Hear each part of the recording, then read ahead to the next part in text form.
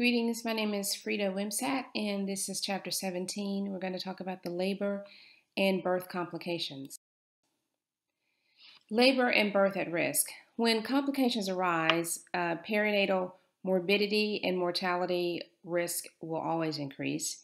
Some complications are anticipated, particularly when mother is identified as high risk, and others are unexpected or unforeseen, and that's one of the reasons why prenatal care is so very important.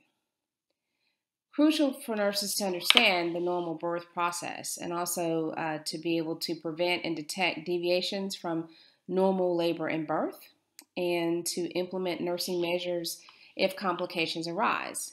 Nurse and obstetric team must use knowledge and skills in a concerted effort to provide care in the event of complications. So we not only need to know the assessments and the normals and abnormals of those assessments, but also the critical interventions in order to help to facilitate positive outcomes. So we need to obtain a complete prenatal history and interview. Most of the time, the prenatal record is on the unit. And now, because it's electronic, it's certainly on the unit with electronic charting. But it's still very important that we complete a prenatal history and a thorough interview. Preterm labor and birth. First of all, preterm labor and birth. Preterm birth is the length of gestation less than 37 and 0.7 weeks, regardless of the weight of the infant.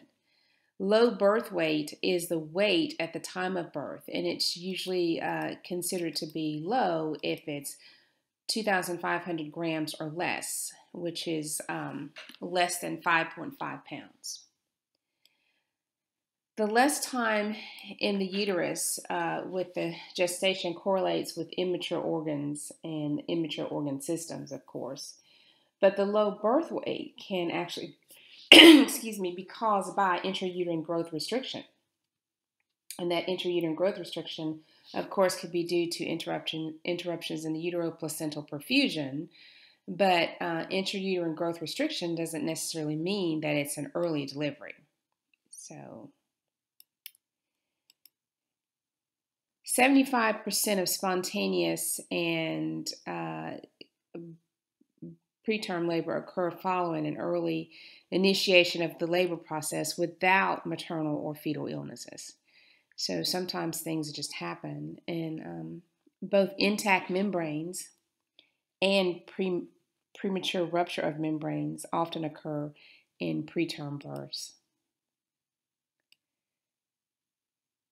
Some spontaneous risk factors would be like uterine anomaly, a history of previous preterm birth, multifetal gestation, bleeding of any uncertain origin in pregnancy, periodontal disease, late entry into prenatal care, infections, one of the number one causes, and instrumentation.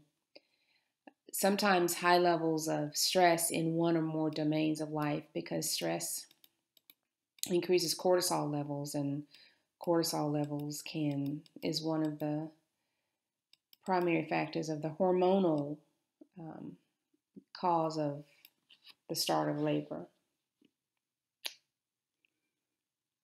It increases maternal cortisol, will increase fetal cortisol, which will cause a decrease in progesterone, which allows the uterus to contract, and of course be more sensitive to oxytocin, because you can also mess with estrogen by increasing that. Now,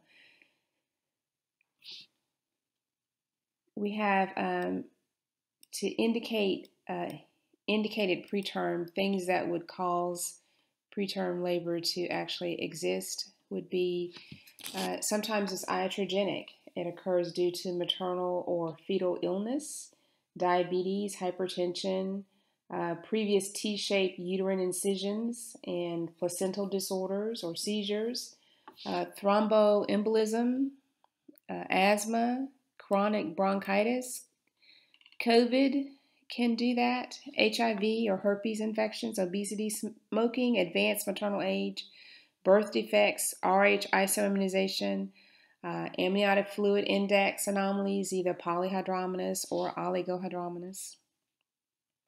Some causes of spontaneous risk factors would include infection, bleeding episodes during the first trimester. Risk of preterm labor rises with the number of bleeding episodes, by the way. So if the person has placenta previa, that could lead to preterm birth. Implantation of the placenta on the uterine septum, which would be an abnormal implantation. Placental abruption and hemorrhage, and some of the maternal fetal stress. That can certainly do it. Uterine overdistension from polyhydramnios or multifetal pregnancies, or just being pregnant with fibroids. Allergic reactions and decreased progesterone levels. Multiple pathological processes that eventually result in uterine contractions, cervical change, and of course the rupture of the membranes. Let's talk about cervical length. Cervical length is measured by the transvaginal ultrasound. And if it's greater than 30 millimeters of mercury in the second and the third trimester of pregnancy, it's usually unlikely to give birth. The person is usually unlikely to give birth prematurely, even if they have symptoms of preterm labor. So if that cervical length is 30 millimeters in the second and the third trimester pregnancy, then that's usually an indication that the person will not be a candidate for a preterm delivery. And then it's the fetal fibronectin test that determines who is not at risk as well. The fetal fibronectin, that's the glycoprotein, which is sort of like glue in the plasma that is produced during the fetal development. And it appears in the early and late pregnancy in the cervix, in the vaginal secretions. They use a swab. They can do swab vaginal secretions and send it away to the lab. And if during the late second trimester and early third, it signifies placental inflammation if it's present there. And it can trigger preterm labor. But it's usually used as an indication as to who will not be at risk for preterm labor. The one that indicates who is at risk for preterm labor is a combination of both. The cervical length and the fetal fibronectin are good indicators together of preterm birth. Care management here with interventions and prevention. So the onset of preterm labor is insidious, and it can easily be mistaken for normal discomforts of pregnancy. In fact, increase in the amount of vaginal discharge will change in the type of vaginal discharge. It can go from watery to mucus or bloody, which would be the passing of the mucus plug. And then cramping with or without diarrhea. Mild contractions are often painless. Feeling the fullness in their vagina or heaviness within their thighs. Low, dull back pain. And of course, rupture of membranes. Those would be the assessments for someone going into preterm labor. And a lot of times they'll come in and they're like 1 to 3 centimeters already, and they didn't even know that they were contracting. Interventions. Encourage healthy lifestyles, alleviate stress. We can administer prophylactic progesterone supplementation, where they give them daily vaginal suppositories or creams or weekly intramuscular injections of alpha hydroxyprogesterone. And that can actually decrease the rate of preterm birth by about 40% in women with a history of prior preterm birth or with cervical length of 15 to 20 millimeters before 24 weeks gestation, which is the point of viability. And cervical length actually is the best indicator for starting progesterone therapy. If there's a short cervical length, they want to go ahead and get that progesterone therapy started. Some of the things that you would want to teach the patient would be that dehydration can cause uterine irritability, infection can cause uterine irritability. So lying on their side increases placental perfusion. So what you'd want to do is tell them to, if they're feeling any of those symptoms, having any of those symptoms, low dull back pain, etc., and they're at home, is to stop what they're doing, lie down on their side, to drink about 2 to 3 glasses of water to increase their hydration state, or juice, and then lie on their side and wait for an hour. And if the symptoms get worse, call their healthcare provider. The safest thing to do is to actually, if they are, is to have them come on into the hospital or to the doctor's office and put them on the monitor, get a non-stress test to kind of see what's going on, look to see what their contractions are looking like, and let the healthcare provider take it from there, certainly. But because sometimes having people stay at home and try to self-care can be detrimental. Now, that may have changed due to the COVID restrictions. But of course, the best thing to do is early recognition and diagnosis. And then, of course, activity restriction, restriction of sexual activity, home care, and like I said, making sure that they understand what those signs of preterm labor may be.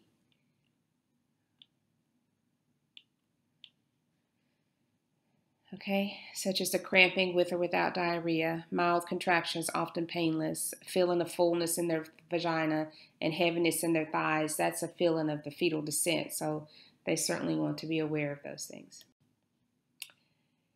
Some interventions that might be appropriate would be suppression of the uterine activity, like by giving them tocolytics, and promotion of fetal lung maturity by giving them steroids, and management of the inevitable preterm birth by preparing for delivery, and then, of course, fetal and early natal loss resolved through sharing.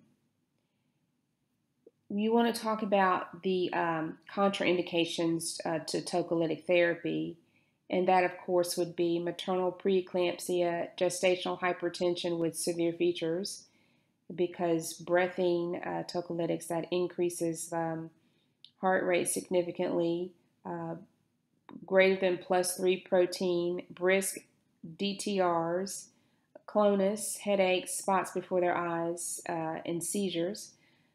Hemorrhage, you want to compare their H&H before and after, or if they've had significant cardiac disease because of the side effects of the tocolytics, can exacerbate those other comorbidities. And then promotion of if the fetus if the gestational age is 37 weeks or more, they need to just probably go ahead and deliver. So it's not something that we would try to delay, because that's actually considered term. Fetal demise, or a lethal fetal anomaly like anencephalic or chorioamnitis, or evidence of acute or chronic fetal compromise, you certainly don't want to try to impede or stop a delivery under those circumstances. And if they have like sinusoidal or late decelerations or deep variables, or their biophysical profile is less than 8, those are situations to where we want to go ahead and deliver. Interventions that reduce neonatal and infant morbidity, transferring the mother before the birth to a hospital equipped to care for the preterm infant. That's sort of the best thing. She's the best transporter, is to be transported inside the mother. So if we can transport the mother to a tertiary care center before she delivers, that's going to be good for her and her baby. Administering antibiotics during labor to prevent neonatal group B streptococcus infection. Administering betamethasone or dexamethasone to increase fetal lung surfactant. And also, it will prevent or reduce intraventricular hemorrhage and nectarizing enterocolitis. And also giving her mag sulfate to women giving birth before 32 weeks gestation to reduce the incidence of cerebral palsy. The woman should we should monitor her if she's receiving tocolytic therapy. There's a box in your textbook, box 17.5, and a safety alert for mag sulfate medication guide and betamethasone. Premature rupture of membranes. Let's talk about premature rupture of membranes. It's called PROM as an abbreviation, and it's usually caused by urogenital tract infections. That's the major risk factor associated with preterm PROM. And so premature rupture of membranes is where the amniotic sac ruptures or there's leakage of amniotic fluid beginning at least 1 hour before the onset of labor at any gestational age. And then there's the PROM, which is the preterm premature rupture of membranes. That is where the membranes rupture before 37 and 07 weeks of gestation. Infection is the major risk factor there. There could be some pathological weakening of the amniotic membranes due to inflammation and also stress from uterine contractions. PROM is actually determined for each woman based on an estimate of risk. And also infection, I said, is the greatest risk, and labor will likely be induced if a woman comes in with PROM. The treatment would be for both PROM and PPROM. We actually are going to manage that very conservatively and use hospitalization certainly, but if she is just a regular PROM, she would be induced, but she would also be treated with ampicillin or gentamicin, and if she's allergic to ampicillin, she would get clindamycin or Cleocin, and also Flagyl. They would treat Group B strep, that they can also prevent chorioamnitis. And of course, the chorio occurs from ascending infections after the rupture of membranes. So a woman who has PPROM, because she's premature, she's going to stay in the hospital, and we may not deliver her, but we would try to give her the antibiotics, because if it's a very small tear in the amniotic membranes, they can seal that with antibiotics, and sometimes those ladies go home and have to come back and be induced later. Women can develop bacteremia, and the neonate is at risk for pneumonia, bacteremia, meningitis, and cerebral palsy. A case study here. So let's talk about this case study. We have a 27-year-old female. She's at 36 weeks gestation. She's a gravida 2, which means she has had one pregnancy and she has a pregnancy on board. She's a para 2, which means she gave birth to past the point of viability. She is so here the T means she has 0 terms. The other P means she gave birth to 2 preterm babies, no abortions. She has 2 children living, 1 on board, and she had 1 multiple. So she gave birth to twins previously.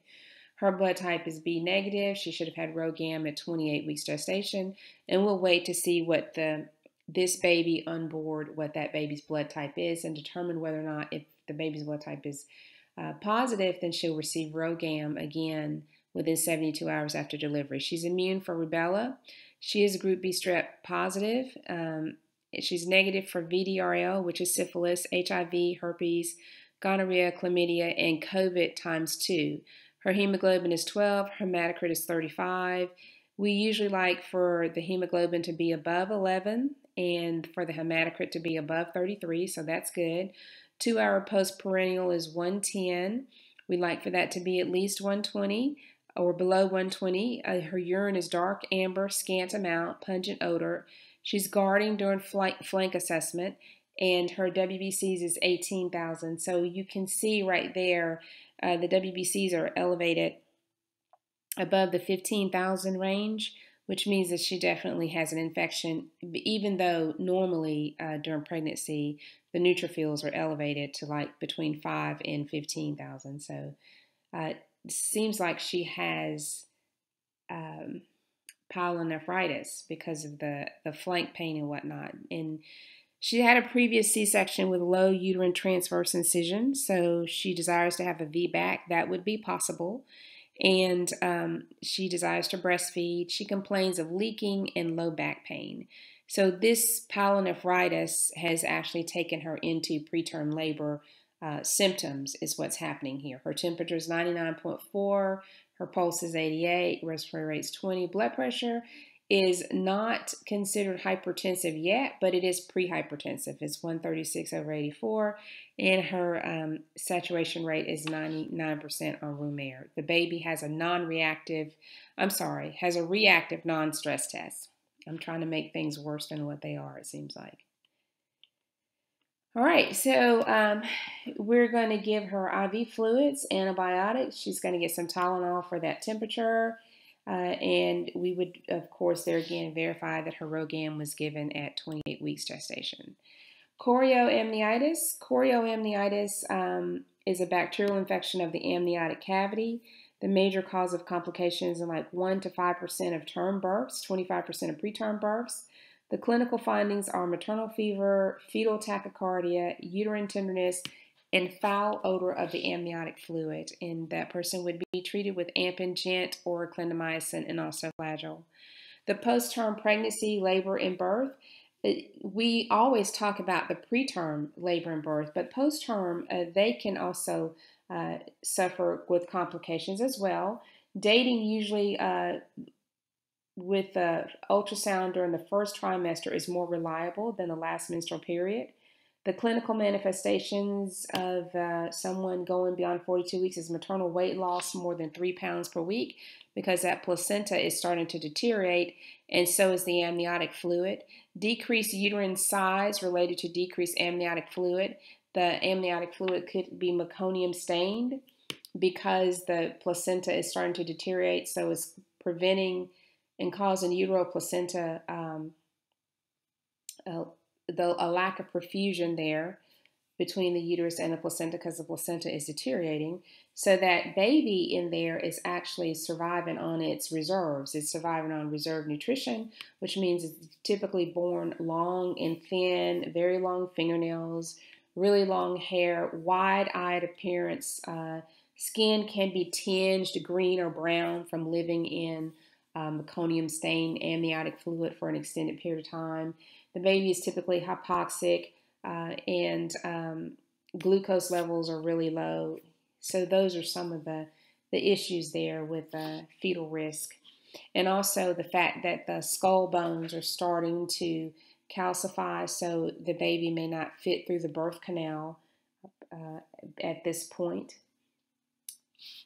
because of the advanced maturation of the fetal skull. Dysfunctional labor. So dysfunctional labor is defined as long, difficult, or abnormal labor. It's ineffective uterine contractions, which are the powers, alterations in the pelvic structure, which is the passage, fetal causes of the passenger, and maternal position during labor and birth, as well as psychological response to the woman. Of the woman, excuse me. So the abnormal uterine activity. So we have the latent phase disorders and we have the active phase disorders. Hypertonic uterine contractions. The force of contractions may be in the midsection of the uterus rather than in the fundus, and therefore the uterus cannot apply downward pressure to push the presenting part against the cervix to cause the cervix to dilate and to efface. And so the uterus may not even be able to relax between contractions. In this situation, what we have to do is sedate her to quieten that uterus and then restart her with an augmented labor within like 12 hours after the sedation. We give her Stadol or Ambien in the presence of pain, and also morphine to inhibit contractions or to reduce pain and to encourage sleep. And therefore, in the morning, induction would be started with Pitocin. Her obstetrical physician or midwife, of course, is going to do all these orders, and the nurses will carry these orders out, okay? Protracted disorders. Protracted disorders is where progress in labor is slower than normal, and most common is a hypotonic uterine dysfunction, where it usually begins during the active phase, but then the contractions become very, very weak and inefficient, and they just stop altogether. So this woman is doing fine during the latent phase, and all of a sudden when she hits 6 centimeters or so, it just stops. Everything stops. Contractions stop. Any type of progress in labor with descent, all of that is halted at this point.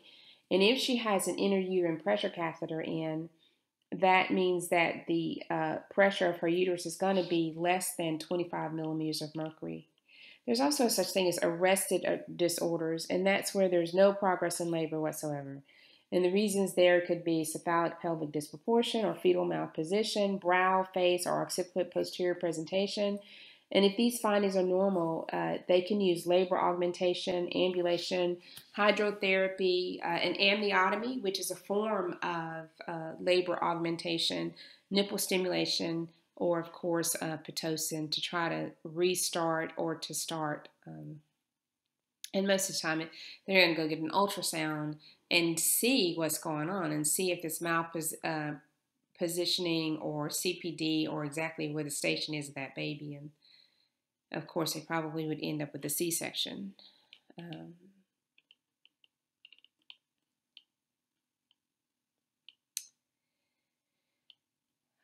All right, secondary powers. So secondary powers, an epidural block would actually impede the Ferguson reflex or that bearing down reflex, because when the baby's presenting part hit her stretch receptors on the pelvic floor, she's not going to be able to feel that because of the epidural. And also the exhaustion of just being in labor for an extended period of time and her position can be the reason for a lack of the secondary powers. The active labor begins, of course, at 6 centimeters in cervical dilation. And then there's of course, the precipitous labor. The precipitous labor is less than 3 hours from the onset to delivery. The results here is in a hypertonic contractions, placental abruption, uterine tachysystole, and of course, it can be related to recent cocaine use. It can cause uterine rupture, lacerations, amniotic fluid embolism, or postpartum hemorrhage. And of course, the fetus would suffer with hypoxia and intracranial trauma related to the rapid birth. Pelvic dystocia, it doesn't have to be related to cocaine, so don't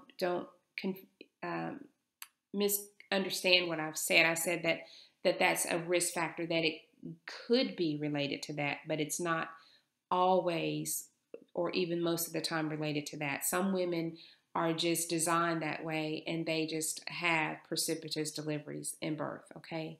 Pelvic dystocia, where they have contractures of the pelvic diameter exist that reduce the capacity of the bony pelvis. There's also immature pelvic size for mothers who are really young, like 10 to 11 years old. And I know it's very difficult to say that. The congenital anomaly or neoplasms or lower spinal disorders. So if a person has really bad,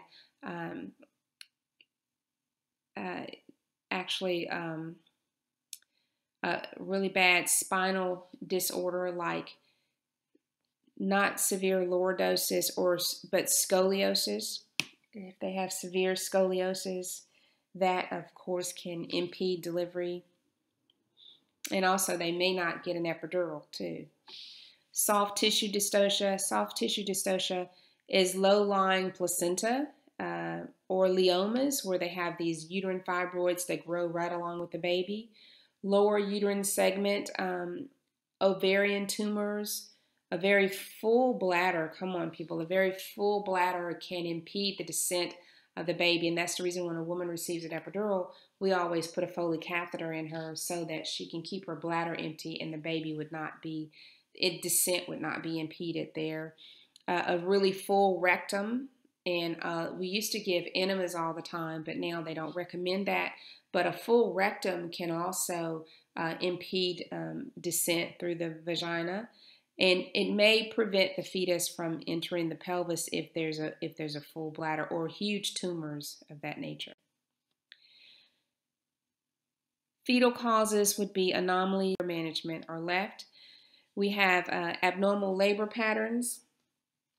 We talked about there's like a prolonged latent phase. We talked about that. Protracted active phase and dilation, secondary arrest, protracted descent, and failure to descend altogether.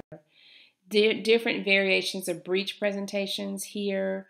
The single footling breech, which is letter C, is an obstetrical emergency because of the risk of the prolapsed cord. All of these could have the cord to prolapse very easily.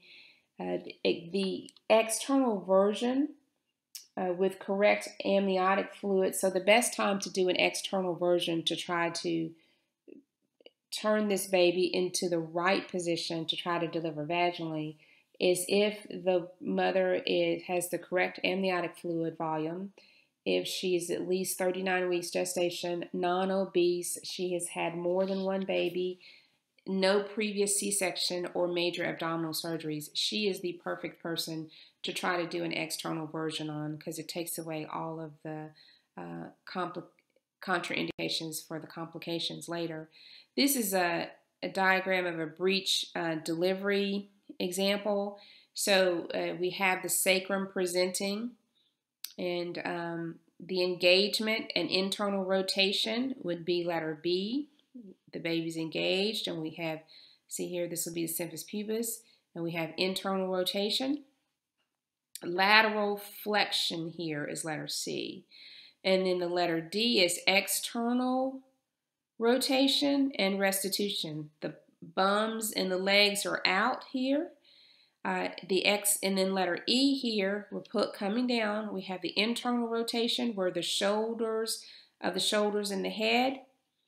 And then letter F, what's happening with letter F is we have the face. The face rotates to the sacrum when the occiput is anterior. And then that's where problems can result, because if that baby's chin is tucked really tight, then we're going to have a good delivery. If that baby's chin is hyperextended, looks like it's in the military position here, but if it's hyperextended, that's where we could have problems. So the head is born by gradual flexion during elevation of the fetal body. So we're going to hold the fetal body up in the air and just gradually cause that baby to flex his or her head for delivery. Hopefully that would be a midwife or physician attempting this. Usually they deliver breech babies by C-section, but if it's a second or twin delivery, they will usually try to do an internal version to flip that baby around so the baby comes head first.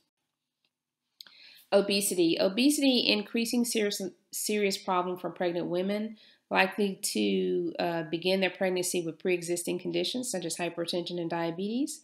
Also, increased risk of post-date pregnancy and complications, inability to feel fetal movements, daily kick counts, and nursing care has many challenges.